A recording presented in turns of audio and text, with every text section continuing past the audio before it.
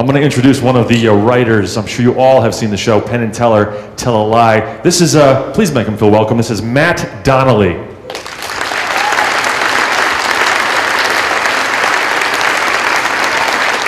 How's it going, everybody? Good evening, good afternoon. Thank you all for coming out. It is my pleasure to be moderating today's discussion. And please welcome to the stage your guests. For the last 38 years, they have been defying the laws of physics and also sometimes good taste. Please welcome to the stage Penn and Teller.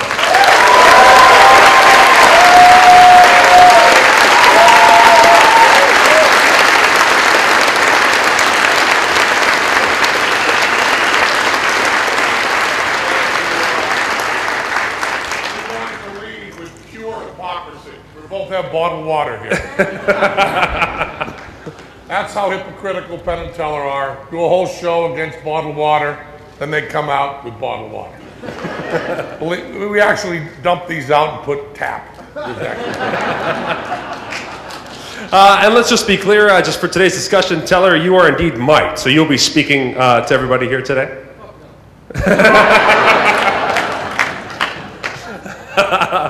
All right, and to start things off, I saw you guys talking with Randy just before we came out on stage here. Talk about a little bit, let's talk about Randy. Did you all know of him before you got together, or was it after you got together when you kind of discovered Randy and your admiration for Randy? That information has been lost. The three of us tell stories of Randy and how we met. And I believe all three of us tell different stories.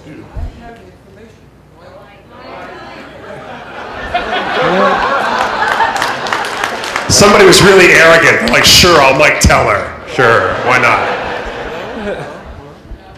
Here, let me see here, hold on a second. We got this? This is just really wicked funny. Strangely, I have some information. It's just, it was odd, but I was looking through some ancient notebooks of mine today, and I found a letter, a draft of a letter to Randy saying that we were going to be at this conference for college bookings, and that we were dying to meet him. That's all I can say. So we knew he was going to be there. It wasn't a random encounter, and it was a sort of a fan letter to him. Well, you know, I know that while I was in high school, I don't know, because someone's going to tell me that it's a different year, but I believe when I was in high school, I read Flim Flam. And Randy had already started changing my life. But the way Randy tells the story is that he put us together. And I would say that that's the lie that tells the greater truth. I mean, if we hadn't both been fans of Randy, we wouldn't get together. And certainly, and I've said this many times, it's just simply true that if not for Randy, there would not be Penn and Teller as we are today. I mean, there's no doubt about that.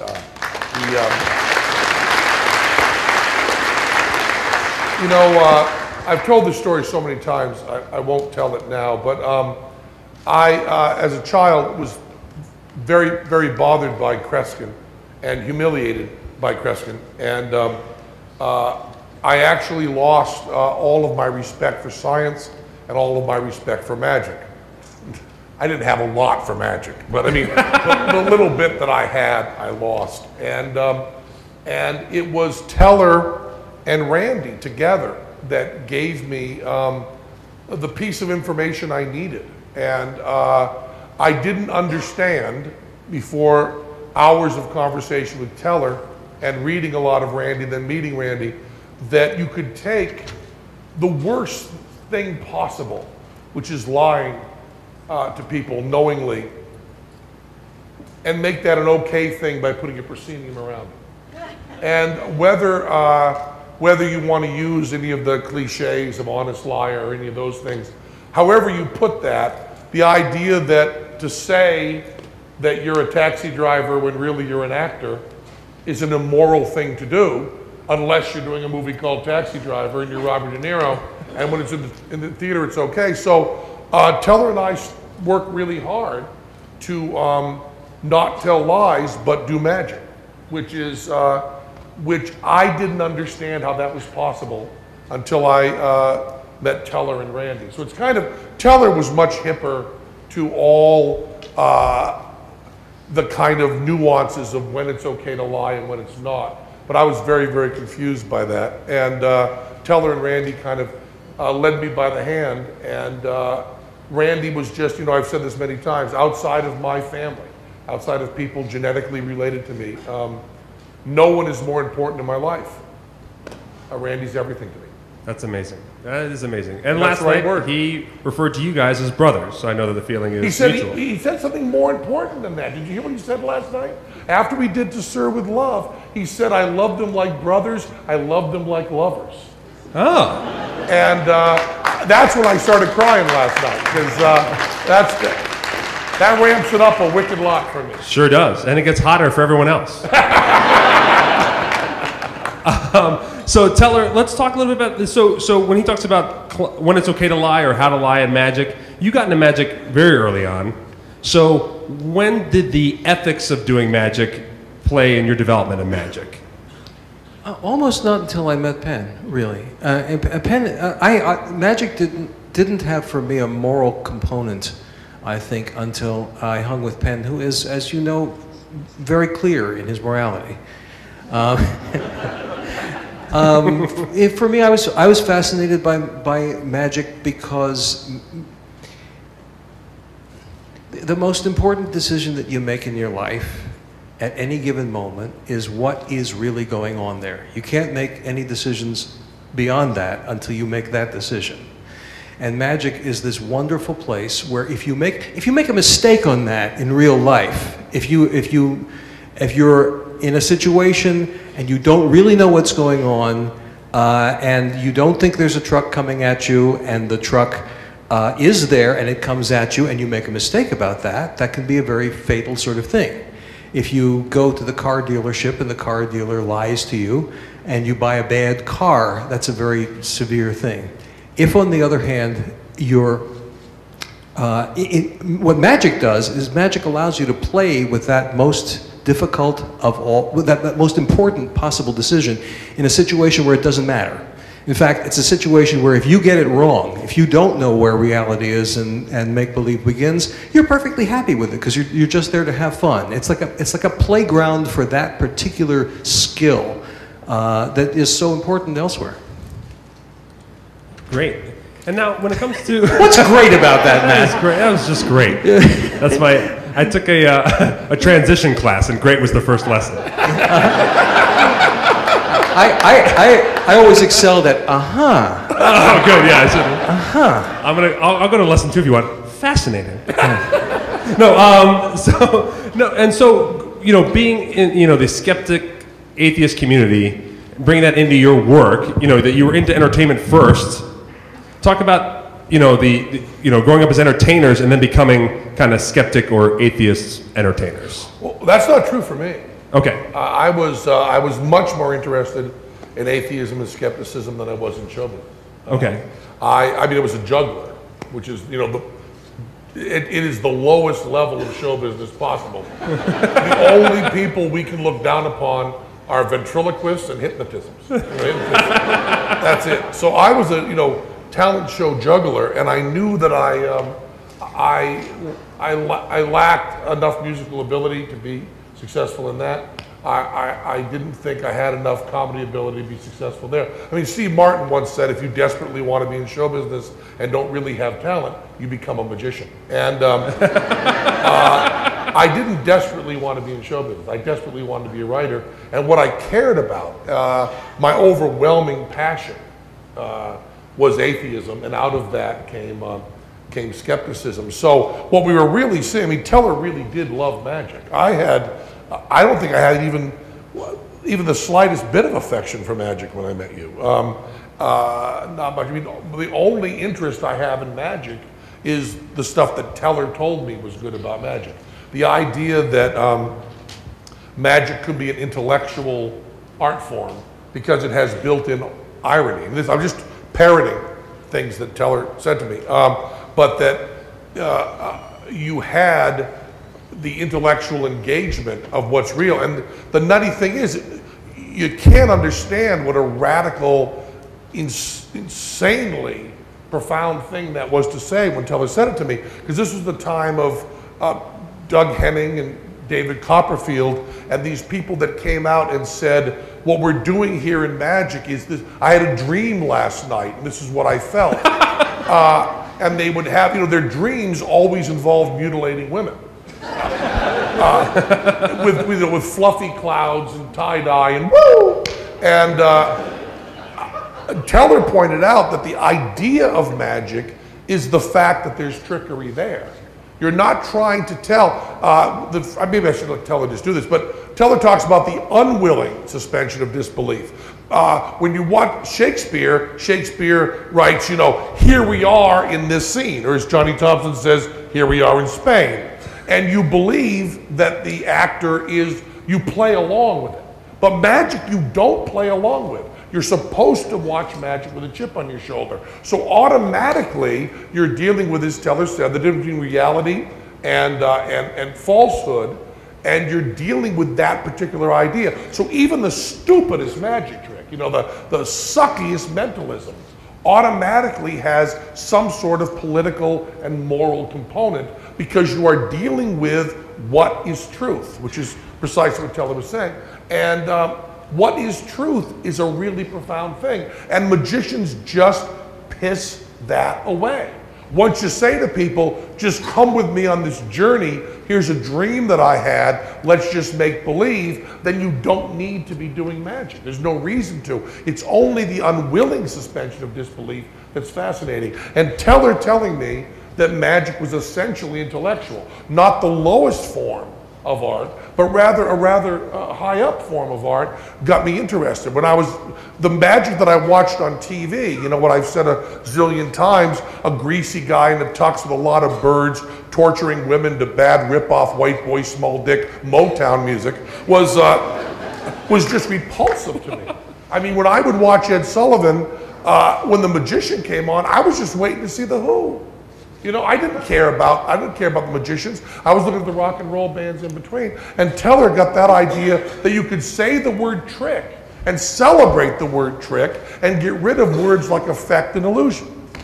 Even the dumbest dove act has an automatic intellectual component because you're always looking at it with your eyes and measuring what you see against what you know. And that's the fun of it. The fun of it is you measure what you see against what you know. Those two things come into collision with each other, and there's a little explosion that has some emotional content, even if it's a crappy act. Which is why Steve Martin's suggestion that magic is a very low, it's the form that you can do if you've got no talent elsewhere, is really correct, because people get work just coming out and doing tricks, and even doing tricks with horrible narratives. They come out and do these horrible narratives. You look at me.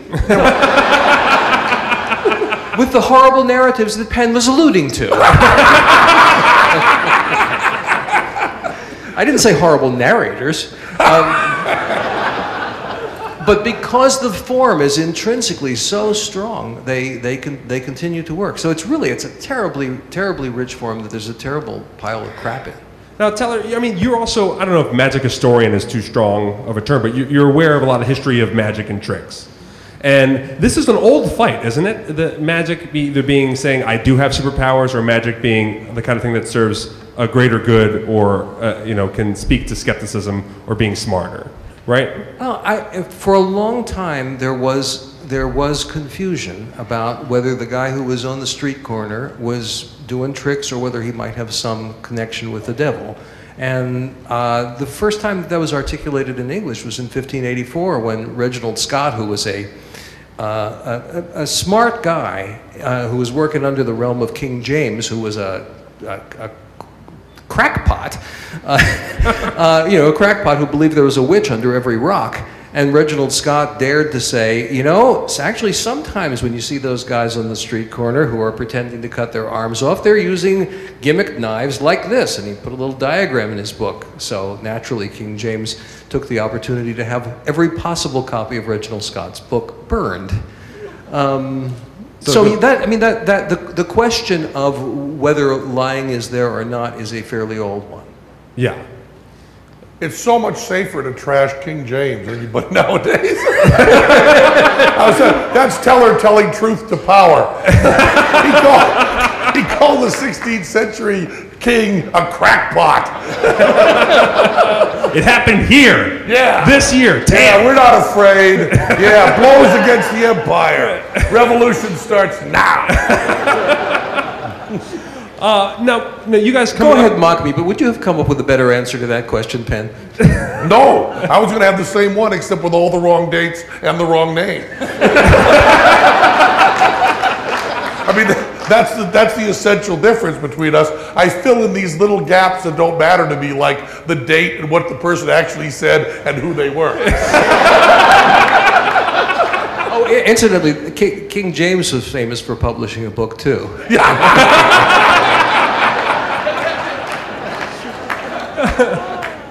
Now, when you guys start to hit in New York, as you do, when you start to become, a pretty big deal, let's say, there's a tendency in artists to really kind of scale back their beliefs or scale back their kind of underlying tones and just kind of go with their entertainment form first. Was that the case with you guys? Were you always outspoken as atheists and skeptics while you were also starting to become famous as a comedy magic duo? It's been the exact opposite with us. We were more careful early on, and we are the kind of guys that if you give us more rope, we will hang ourselves. I mean, we always have been. I mean, when we speak at these things, I think it's happened other years.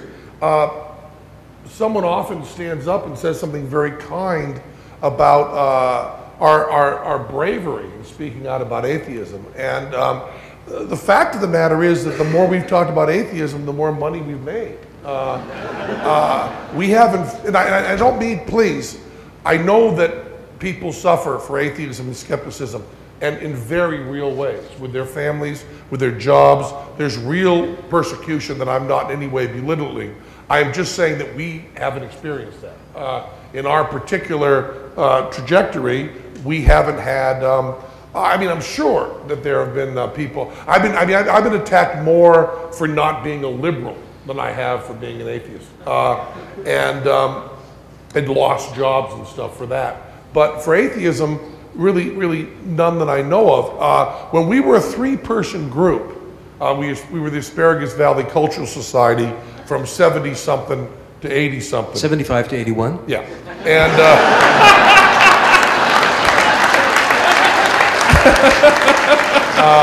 we had a 3-person group with a 3rd member named Weir Christopher. And Weir was a Lutheran minister's son and was a religious man. And so we first did those few things because it was a 3-person group and we had to be respectful to everyone's feelings on that. We had to stay away from anything religious in order for the group to function. When the group split up, which is a very odd way to look at it, when there's a 3-person group and 2 people go off to work together, you can see it another way besides just splitting up. But to go away to work together on a screamingly atheist project. Yeah. Called Mrs. Lonsberry's Seance of Horror, which was not Christian. And when we were away from him, we then started to be more out of. I mean, we were always very outspoken atheists in our personal lives. Right. But we started doing it a little more professionally, and there is, and Teller started it with this, but there are 2 distinct schools of thought in magic. I mean, we have had long discussions with David Blaine, who believes, we like him, we get along with him, but artistically, he really believes that the purpose of magic tricks is to obscure where the trick begins, is to bleed out into the world so that people may think you have supernatural powers. It's not that David Blaine is not caring about this stuff. It's that he has a different opinion. He believes that his job is to make people have misconceptions about reality, and specifically misconceptions about him. He really seems to believe that. And we believe that that is not only artistically wrong, but morally wrong. That we believe, and this is something I've had a lot of trouble with, I believe that sawing a person in half is the moral point in a magic act. Nobody, except someone who is severely mentally ill or a very young child, leaves after seeing someone sawn in half on stage and thinks that someone can be sawn in half without consequences. Nobody leaves the theater like that. And I believe that is the moral line for all magic performance, which means if you're doing mentalism, you cannot say you're reading body language, you cannot say you're reading tone of voice, you must keep it that way. And I will also tell you that that's the ideal, and not Teller, but I have broken that, and I have screwed up and not done that properly, and I'm always trying to fix it, and always fighting with that, because I believe that that's the ideal of where we're gonna go. But a lot of times skeptics and skeptic magicians will consider that out of magic comes skepticism, and then your job is to tell people that this is tricks and this is real and that decision has to be made. And that's not true. The other magicians are not just making a mistake from what they believe is right. They have an actual different moral position and different artistic position than we do. And it bothers me very much. But there are magicians who are good magicians and know tricks and can do tricks that are then also believers. I talked with Randy for a long time about Doug Henning, who, whether you liked him or not, he's the most important magician in the 70s and changed the whole view of magic. It was very, very powerful. And he believed that with TM, he would be able to levitate.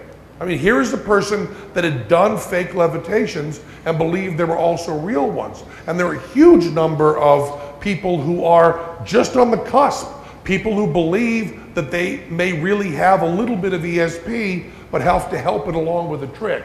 So it's not an easy, it's a very easy line to draw for me, but it's not an easy line to draw in the world. And artistically, it always perplexes me beyond description when a mentalist leaves it ambiguous about whether what he's doing is a trick or not. Because if you really could read minds, then you wouldn't want to give that person credit, right? It's just a natural thing. It's like I'm on stage and I'm claiming that I'm 5'8" tall. I mean, it would just be a fact. There's nothing to praise about somebody just doing what it is that they are naturally able to do. It's being able to appear to do what you're doing without doing it that is the achievement. It's the achievement of all art. You know, you can look at the scene and you don't get credit for that. You take that scene and you turn it into a canvas, that's something worth applauding for. So I just cannot ever imagine why people make the choice of not being able to take the applause for what they're really doing. Well, you know, just one little slight difference of opinion there. Ron Jeremy really could blow himself, and that was cool.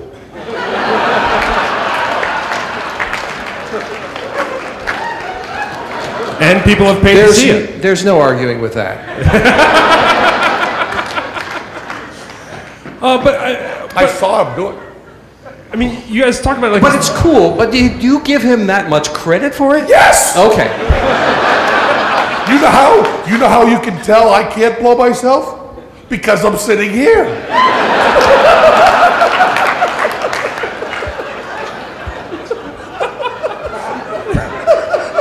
I forget my next question.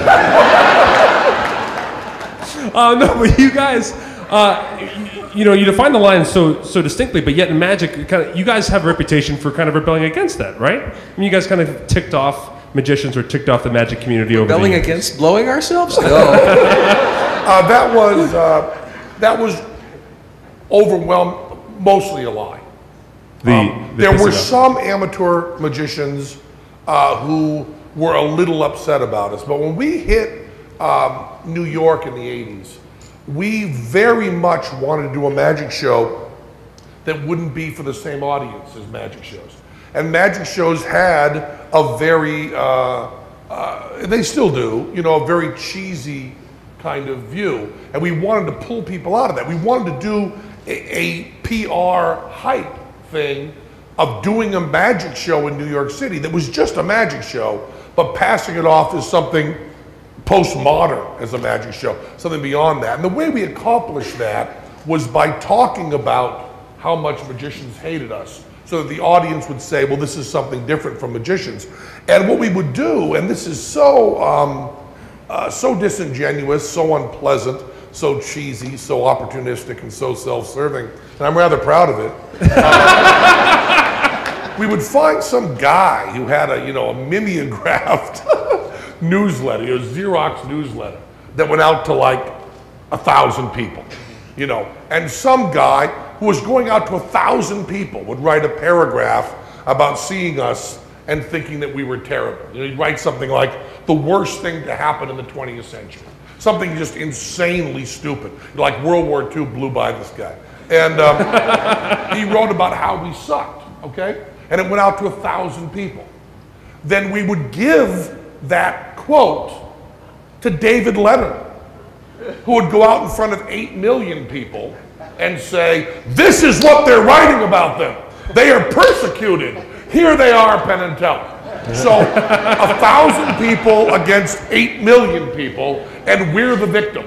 We're the ones who are in trouble because these terrible, and why are magicians saying these terrible things about you? Well, Dave, and then we do our little bit, Dave, then tell our, sell our stupid show.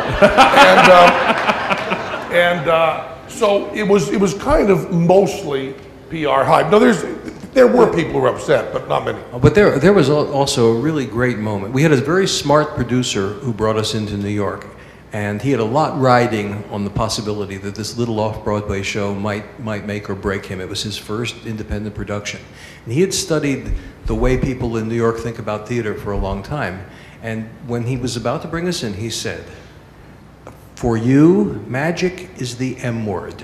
You will not say it unless an interviewer asks you about it. It will not appear on any posters. It will not appear in anything that we put out.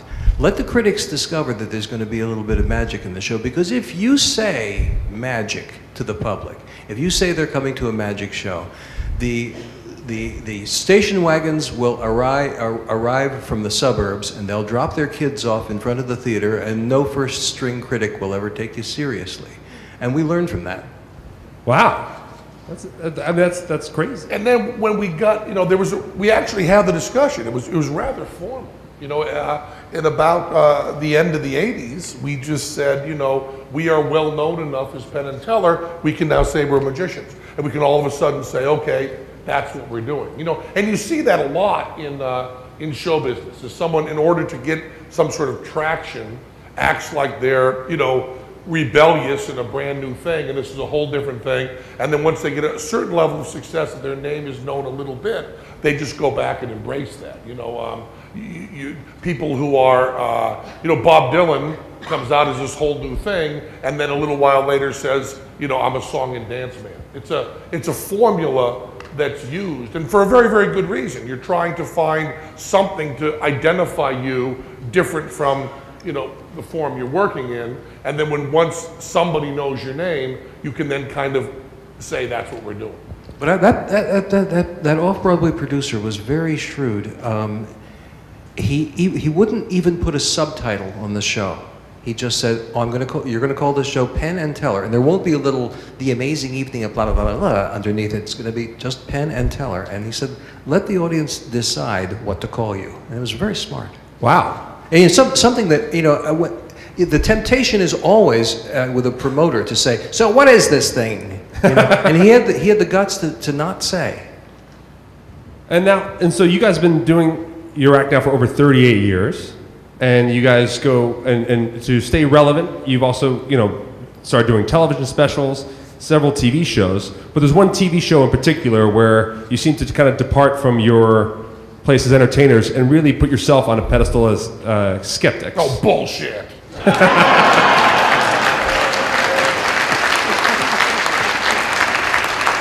8 seasons, the longest running show in the history of Showtime. Dexter's now Titus. Oh! And someone has to kill Dexter.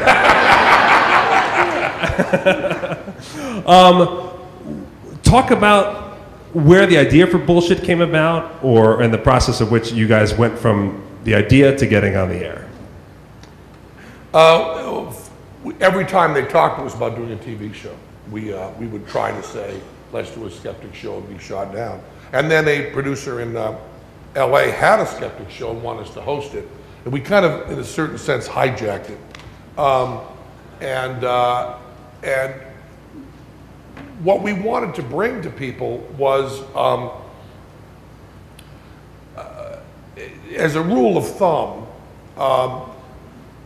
the person that's right on TV is often the most measured and the quietest, and the nut is usually exploding and fascinating and full of life. So you get these debates where television gravitates toward the nut. And really our pitch, there were a lot of parts of our pitch, but one of the parts of our pitch was we said we could be right and also be passionate and be out of our fucking minds. And all we wanted to prove with bullshit was that we could be as passionate and as aggressive as the people who were wrong. And that was a big part of the idea. And the reason it was called bullshit was, it was actually inaccurate, but Al Goldstein, who another person I look up to, a pornographer in New York, who did Screw Magazine and also did the important case with Topeka v. Goldstein, where he fought for being able to freedom of speech across state lines, essentially, in the mail service, and fought that all the way through. And he told me, when I was doing Stern a lot, and I would go on Howard Stern, and then we would get a fax at our office that would say something like, "I want you to know how much I enjoyed listening to you carefully on the Howard Stern show, Uri Geller." And there might be a subtext to that. I don't know. I don't know what he meant by that, but some people could guess. And I was told by Al Goldstein, who had been sued a zillion times, that you had to be very careful what you said. And Al Goldstein's advice to me was use obscenity. The magic word is liar. If you say the word liar, you're wide open for a lawsuit. If you say the word dipshit, pretty safe. So we decided on bullshit that if we used a lot of obscenity, we could avoid the lawsuits. And everybody was kind of on board. It used to really make me laugh on the chiropractor episode. We had some sort of word in there that said, liar or falsehood or something like that. And there was a memo from the legal people that said, couldn't you call this guy an asshole instead? So we were not allowed. The lawyers went crazy and said you cannot say the word quack. The word quack is instant lawsuit. You cannot say the word quack. So I don't know if anybody remembers the chiropractor segment, but we stood doing the monologue surrounded by ducks.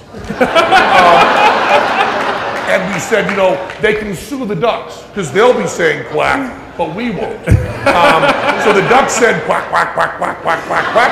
And I said, baby twisting motherfucker.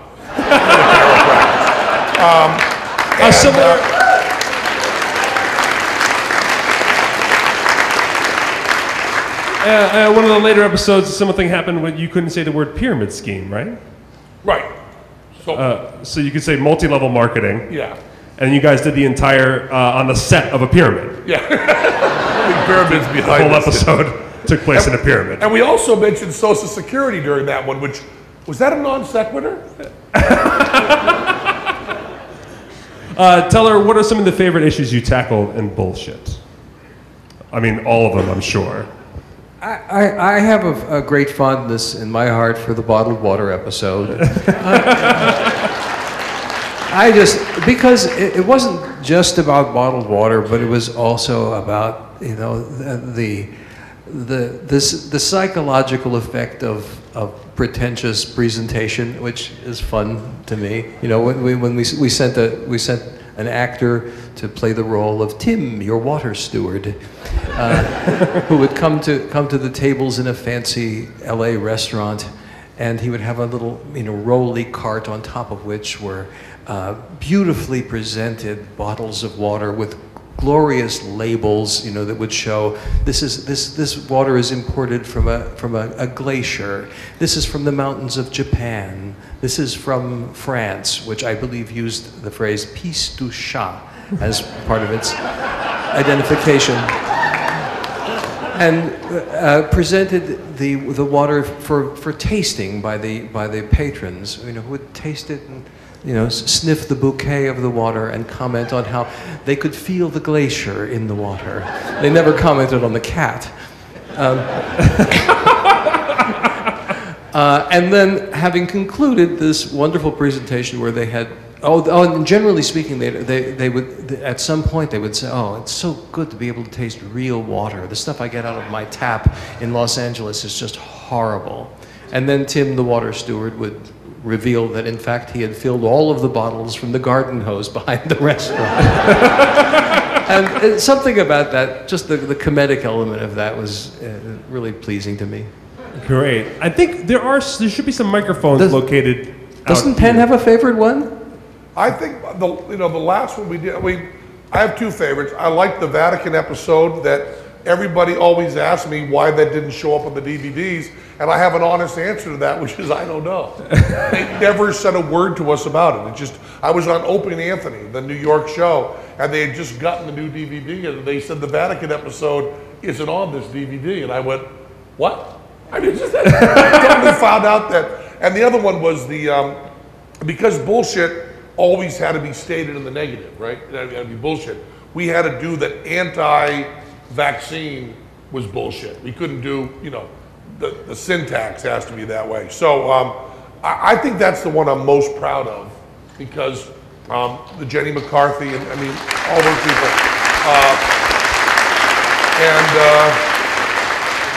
The way, the Showtime people, who we will not say anything bad about, because Showtime was the only one who would support us on this. And so when I make a little joke about what they said, I mean no disrespect toward them, because no one else has ever done a skeptical show like that full out, and Showtime stood behind us. And we're also, I guess I'm not allowed to say this, but we are doing a pilot for what I consider to be the next step in bullshit for Showtime. And don't act surprised, because you're writing on it. I'm surprised that you're saying it. It's not exactly a secret in this room. But I won't say anything more about that. But what they did say was that they didn't think the anti-vaccination thing was sexy enough. And I said, well, we'll have all the science said by a topless woman with very large breasts. And they said, okay. Lawrence Krauss, let that be a lesson to you. I say implants, Lawrence, implants. We want to take some questions from people out in the audience. Is there a microphone We're station? gonna line up like we normally do on the far side over here. So please come on over here, orderly. Let me see before we start Q&A that Penn and Teller will be at the book signing table. We have copies of Penn's book, of course, as well as copies of multiple seasons of bullshit. So afterwards, go buy stuff, because it makes the whole ship run. So line up right here. First question. We got time for just a couple. Question number one. Just real quick question. So cold reading as a mentalist or a psychic, some ethical issues. Do you think there's a space for cold reading within a magic show? Can it be performed morally and ethically in a magic show? I think I answered that. It is absolutely the sawing the woman in half rule. If anybody leaves that theater thinking that something is not true, there is no ethical or moral room for it. It is completely wrong. And that is what's wrong with all that. I'm getting little hints, all that sitting on the fence stuff.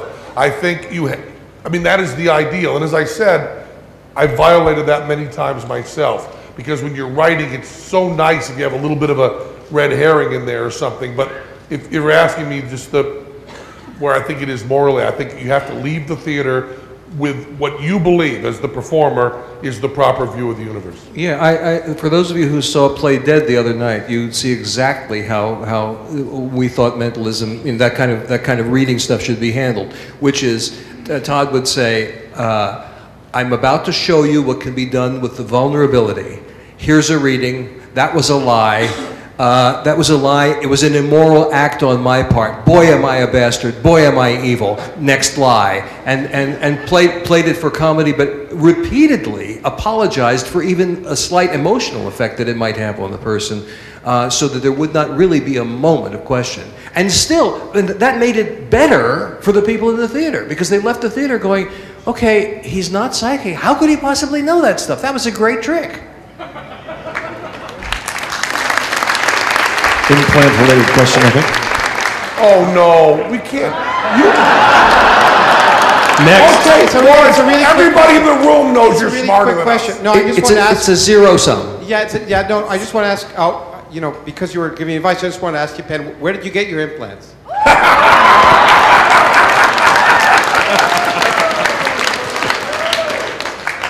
From your mother.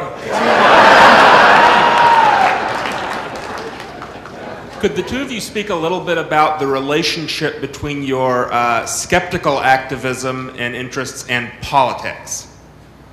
You know,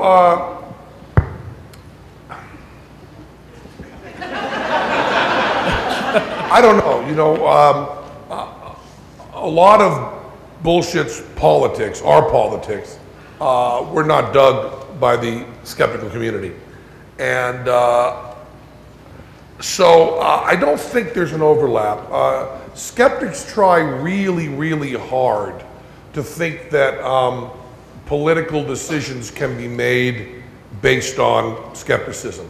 There's this sense, and if you read the New York Times, they're always trying to make the sense that their position can be supported by science or by logic or by skepticism. And politics have the issue deep underneath them at the bottom of how good you think people are and how you think they should live their lives and how much force should be used. I mean, my whole political issue is how much force do we use for anything we want government to do? Where is the balance between force, liberty and safety? Where's that balance? And I believe that that decision is not a decision that can be answered by science. Even if you can prove to me that a certain amount of force can be used on someone and make their life better in an objective way. I mean, Sam Harris has written about this brilliantly. He's right. But even then, you have to deal with a moral issue of the way you want politics to work. And I think that I've tried myself to cheat and tried to prove that the skeptical position yields some sort of political position. And I think when I do that, I'm wrong. And I haven't really found a way that they connect. So on bullshit, we kind of saw it as a libertarian show, an atheist show, and a skeptical show. And I know that many people disagree with this. I don't happen to. I believe that atheism and skepticism are the same. I do not believe that libertarianism is, and I don't believe you can make any case from science and skepticism and atheism that supports libertarianism whatsoever. And I know that there are people that consider libertarianism to be a pseudoscience and fight skepticism against that. I also think that's ridiculous. I think they're separate, and we tried to have them. They were not related except the fact that they were what we believed. Cool. And I apologize to you guys. I see the line for me. We just have time for one more. They will be signing books and everything. You can talk to them. I'd like to thank you both for the national exposure you're giving to skepticism and atheism. Here in Las Vegas, we have a large number of atheists. We have about 6 atheist organizations. We have a United Coalition of Reason that's combining all of them, really large atheist meetup. Can you tell us what we all can do locally in our communities to publicize and to push the fact that it's okay to not believe in God? I have such strong feelings about this, and it's an argument that I've had with people in this room. And it may be a point that only exists in my head, but I'm still going to say it. I believe that the instant you ask the question, how can we convince more people to be atheist? How can we convince more people to be skeptic? At that instant that you ask that question, you have become a pig. Fearing not, I become my enemy in the instant that I preached, is what Bob Dylan said. I am all for proselytizing. I am all for telling the truth as you see it. But as soon as anybody stands on stage and says, this is the way you manipulate people, this is how to pick up girls, this is how to act, they are wrong. Because when a Christian talks to me about Christianity, I should not have a script that I'm working through. I should not have a way to manipulate them to convince them to my side. I should talk with them as a human being. So all these little lectures about when someone talks to you about UFOs, why not say to them, is there any other explanation you can think of? That is condescending, that is wrong. It is more respectful, if that's the kind of person you are, and it is the kind of person I am, to say, fuck you, you're wrong. That shows that you're dealing with an adult. You know, and you are always dealing with adults, and you always have to be yourself. So you tell the truth from your heart, you tell the truth as you see it, and you cannot have an agenda. And there's no special secret for how you talk to women. There's no special secret for how you talk to Christians. There's no special secret for how you talk to UFO nuts. You talk to people respectfully as equals, and you do that honestly. Organizations of atheists who want to get together and have fun and share ideas and be like-minded, I believe that's a beautiful thing. But outreach programs that use any sort of social engineering or any sort of manipulation drive me crazy. In the room somewhere here is one of my dear friends, John Whiteside, who I call super atheist, who's the one in Vegas who put up billboards who said there is no God. What I love about that is he is stating his opinion in an open freedom of speech forum. This is what I believe. But there's not manipulation. So although I'm all for those organizations, and I belong to some of them, and I always want to hang out, and I want to play rock and roll for them, all of that, I don't want to ever get into the how do you convince people. You know, whenever you get into on every level that it is, this is how you sell Amway, this is how you pick up girls, this is the way you sell used cars. At that instant, you become a pig. You just need to tell the truth as you see it. So I will join your organization, I'll play music for it, I'll speak from my heart, but I won't speak about how you suck people in using trickery, because those are chick tracks. That's what the other side does, and one of the reasons I'm an atheist is I don't want to play that manipulation social engineering game. So that's my feeling.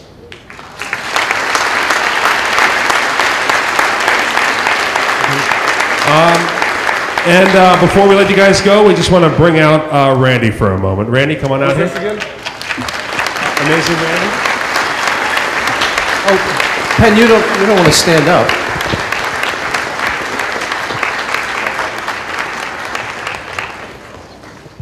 I never thought I'd make this confession, but here it is. I feel quite inadequate standing here to do this very simple task. I'm not quite up to it, and I'm having a hard time with it, frankly, because I'm afraid I'm going to break down. I'll try not to. I'll spare you that terrible sight. The two guys standing on the stage with me here are my giants. One of them more than the other, of course. They are my giants. They are people that I have such respect for that I certainly can't express it in mere words. You know, integrity is the one word that comes to mind when I think of Penn and Teller. They have stuck with their principles through all these years. They have never disappointed any of us by lacking integrity in the way they think, what they do, the way they design their act, and the way they speak about any matter that is brought up. And that was sort of proven to me quite some years ago. They have a workshop here in Las Vegas, as you might strongly suspect, where they develop illusions and routines for rehearsal purposes. This is set aside for that very function. And I had the occasion to drop in when they were in the middle of developing a new illusion. I could see that they were working very, very hard on it, and they were doing a lot of yelling at one another too, as you might expect between partners. Yeah. Penn more than Teller. And as you can also imagine. And I saw them flailing around with this thing, and I left before I got involved in it. And I think about 2 years passed. And I got back to them again, and I saw the show here at the theater, and I asked them afterwards, but guys, what about that routine you were working on with the big cloth and the whole thing? And I've forgotten which one of them answered me. Could have been either one of them. He simply said to me, well, it wasn't quite Penn and Teller enough. Now that speaks a lot right there, because what they do on their stage as entertainers and what they say right here in front of audiences like this as well has to be Penn and Teller. It has to match their thoughts, their integrity, their principles, and their purposes in life. Integrity is the word that I would write above them in flames if I could manage it. Do you think we could work on an effect like that? I'll bet we come up with something. Ladies and gentlemen, what I'm about to present to Penn and Teller is only an object. It's a very small object, and it will take its place among other things that have been given to them over the years. Can we place it on the table here, do you think, Carrie? Among the water bottles? Or can we get rid of those? Okay. Thank you. All right. Ladies and gentlemen, again, this is a very small token. The object itself doesn't say very much, but we designed it from the heart, and the inscription on the plaque at the front is very simple, very brief, but we mean it very, very sincerely. Ladies and gentlemen, to Penn and Teller, a small globe of the earth that turns through mysterious means. No, it's highly technical, the way this thing is designed to turn, and the inscription on the front of it reads, but could you hold the world for me for just a moment, please? Thank you. Yes. Don't shake it. Presented to Penn and Teller at TAM 2012 with our love and gratitude. Gentlemen, thank you. Thank you so much. We love you, don't we? Let's hear it. Ladies and gentlemen, Amazing Randy, Penn and Teller. Thank you so much, ladies and gentlemen. Which I didn't understand how that was possible until I met Teller and Randy. So it's kind of, Teller was much hipper to all the kind of nuances of when it's okay to lie and when it's not. But I was very, very confused by that. And Teller and Randy kind of led me by the hand. And Randy was just, you know, I've said this many times, outside of my family, outside of people genetically related to me, no one is more important in my life. Randy's everything to me. That's amazing. That is amazing. And That's last the right night, word. he referred to you guys as brothers, so I know that the feeling is mutual. He said something more important than that. Did you hear what he said last night? After we did To Sir With Love, he said, I loved them like brothers, I loved them like lovers. Oh. And that's when I started crying last night, because that ramps it up a wicked lot for me. Sure does, and it gets hotter for everyone else. So Teller, let's talk a little bit about this. So when he talks about when it's okay to lie or how to lie in magic, you got into magic very early on. So when did the ethics of doing magic play in your development of magic? Almost not until I met Penn, really. Magic didn't have for me a moral component, I think, until I hung with Penn, who is, as you know, very clear in his morality. For me, I was fascinated by magic because the most important decision that you make in your life at any given on stage here. Talk about a little bit. Let's talk about Randy. Did you all know of him before you got together, or was it after you got together when you kind of discovered Randy and your admiration for Randy?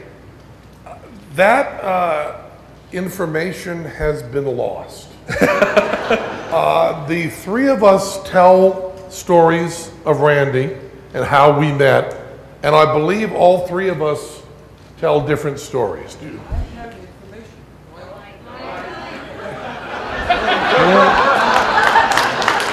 Somebody was really arrogant, like, sure, I'll Mike Teller. Sure, why not? Here, let me see here. Hold on a second. We got this? This is just really wicked funny. Strangely, I have some information. It's just, it was odd, but I was looking through some ancient notebooks of mine today, and I found a letter, a draft of a letter to Randy saying that we were going to be at this conference for college bookings, and that we were dying to meet him.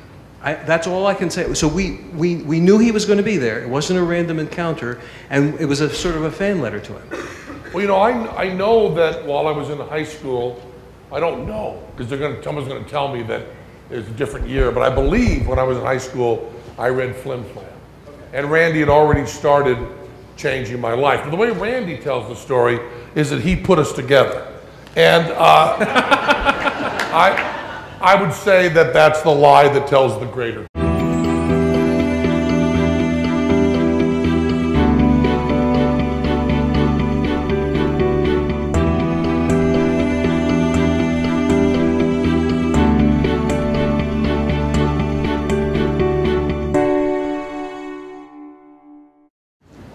I'm going to introduce one of the writers. I'm sure you all have seen the show, Penn and Teller Tell a Lie. This is, please make him feel welcome. This is Matt Donnelly.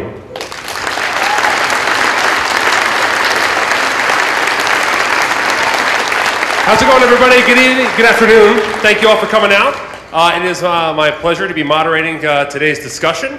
And please welcome to the stage your guests. For the last 38 years, they have been defying the laws of physics and also sometimes good taste. Please welcome to the stage, Penn and Teller.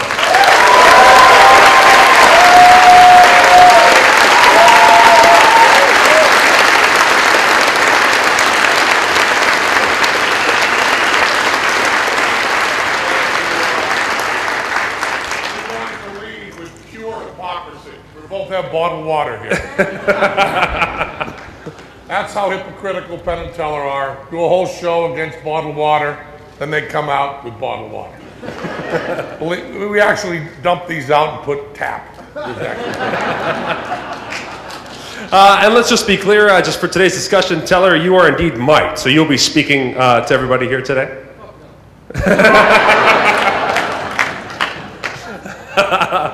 All right, and to start things off, I saw you guys talking with Randy just before we came out. I mean, if we hadn't both been fans of Randy, we wouldn't get together. And certainly, and I've said this many times, it's just simply true that if not for Randy, there would not be Penn and Teller as we are today. I mean, there's no doubt about that.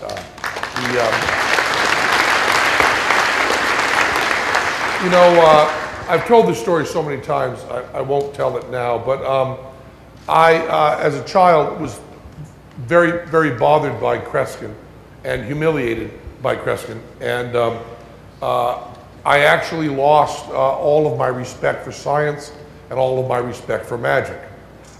I didn't have a lot for magic, but I mean, the little bit that I had, I lost. And it was Teller and Randy together that gave me the piece of information I needed.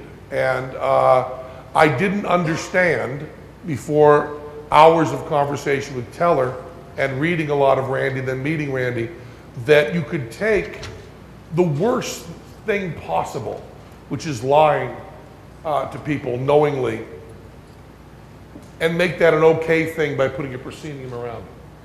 And whether you want to use any of the cliches of honest liar or any of those things, however you put that, the idea that to say that you're a taxi driver when really you're an actor is an immoral thing to do, unless you're doing a movie called Taxi Driver and you're Robert De Niro, and when it's in the theater it's okay. So Teller and I work really hard to not tell lies, but do magic. Which given moment is what is really going on there. You can't make any decisions beyond that until you make that decision. And magic is this wonderful place where if you make a mistake on that in real life, if you're in a situation and you don't really know what's going on, and you don't think there's a truck coming at you, and the truck is there and it comes at you, and you make a mistake about that, that can be a very fatal sort of thing.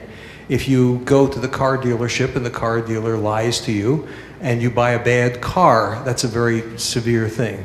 If, on the other hand, what magic does is magic allows you to play with that most difficult of all, with that most important possible decision in a situation where it doesn't matter. In fact, it's a situation where if you get it wrong, if you don't know where reality is and make-believe begins, you're perfectly happy with it because you're just there to have fun. It's like a playground for that particular skill that is so important elsewhere. Great. And now, when it comes to what's great about that, Matt? That's great. That was just great. That's I took a transition class, and great was the first lesson. I always excelled at uh-huh. Oh, good, yeah. Uh-huh. I'll go to lesson 2 if you want. Fascinating. So, you know, being in, you know, the skeptic atheist community, bringing that into your work, you know, that you were into entertainment first. Talk about, you know, growing up as entertainers and then becoming kind of skeptic or atheist.